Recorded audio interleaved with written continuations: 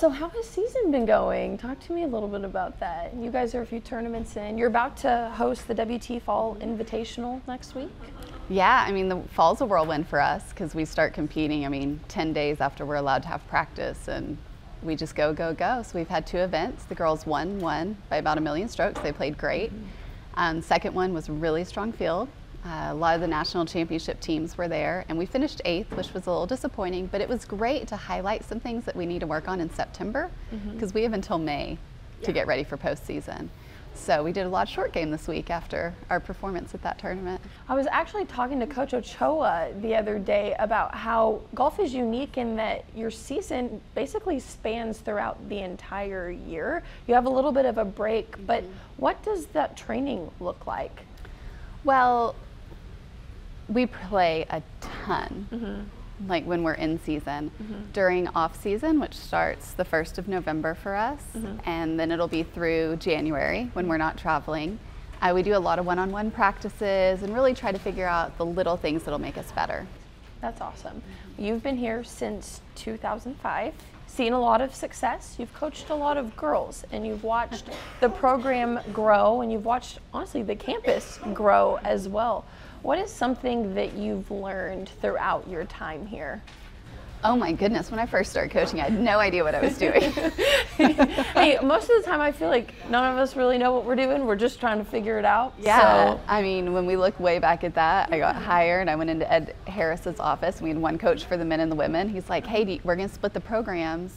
Brad resigned, he's gonna take a different job. Do you wanna coach the women? And it was my team. I didn't even have my undergraduate degree yet. Like, it was the girls, like I was student teaching that fall and coaching.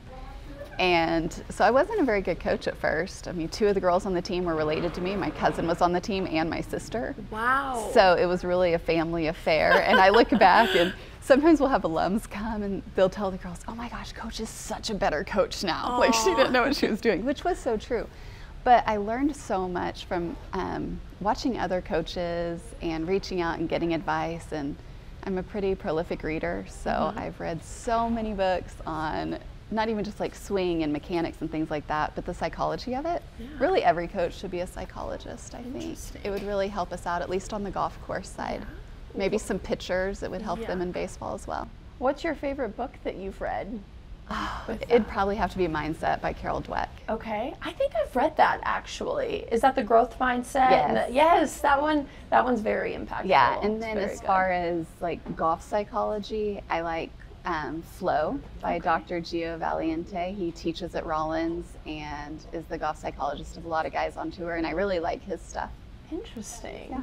Have you always known that you've wanted to be a golf coach, or was it something that kind of just happened? I mean, it sounds like you didn't have your undergraduates yet and you were thrown out there, so. Well, truthfully, I mean, when people ask me what I wanted to be in college, I'd say a mom, which I mean.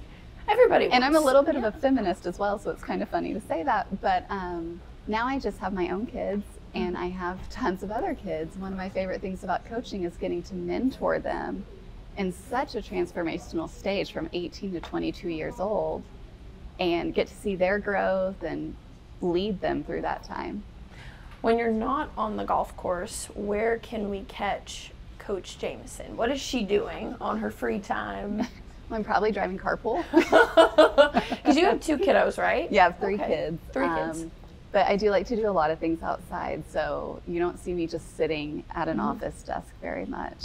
A lot of times before practice, I try to get there or stay after for girls that need to talk or need a little extra help. So I'm at the golf course a lot, and when I'm not at the course, I'm with my family. Awesome. Now, what do you do with your family? Do you go on vacations, trips? Do your kids play sports as well? Yeah, our high school son plays golf. My daughter dances, and our youngest is doing golf and football.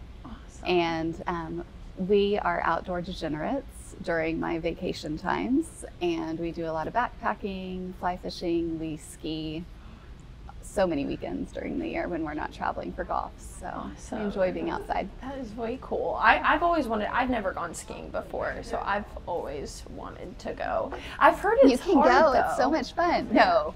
It's not hard. Not. I've heard it's like humbling. Oh, okay. It's humbling, but it's like anything. If you stick with it, you can do it. Have you been skiing for quite some time now, or? I don't remember not skiing. Okay, so you grew up skiing. Wow. And I mean, my kids want to be on the ski team. Like, it's a really large part of our life. Wow, that's really cool. We're as close as we can get to the mountains, but still be in Texas. Now, which place do you go to ski? We ski Wolf Creek mostly. Okay, fine. So, well, I'll need to go there. I'll need to plan a trip. Yes, I can probably even outfit you. I have all the stuff, extra skis. Well, you're always I have way dressing too many so skis. cute. So I bet you look great on the slopes too. You're rocking the cute ski Oh, jackets. Yeah. Is there any tips for skiing?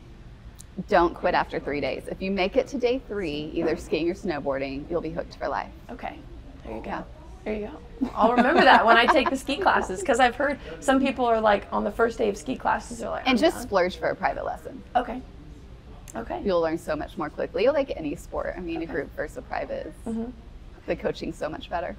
Awesome. Well, I'll have to do that.